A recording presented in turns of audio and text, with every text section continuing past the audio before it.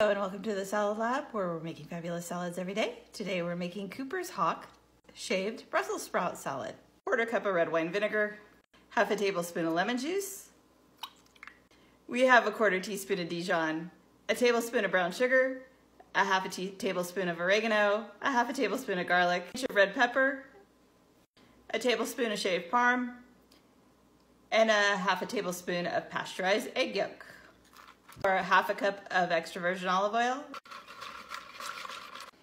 The base is 7 ounces of Brussels sprouts and 2 ounces of sliced spinach. And then it's just shaved parm, 2 tablespoons of basil, Marcona almonds,